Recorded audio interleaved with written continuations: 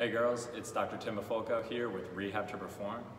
Hope you had a great weekend of training and are looking forward to an upcoming week of running as well. Today I want to talk to you about strength training. So it's important for our runners to strength train because it can help reduce your risk of injury.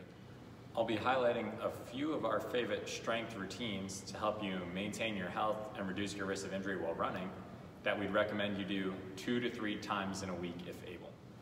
Good luck and have a great week of training ahead.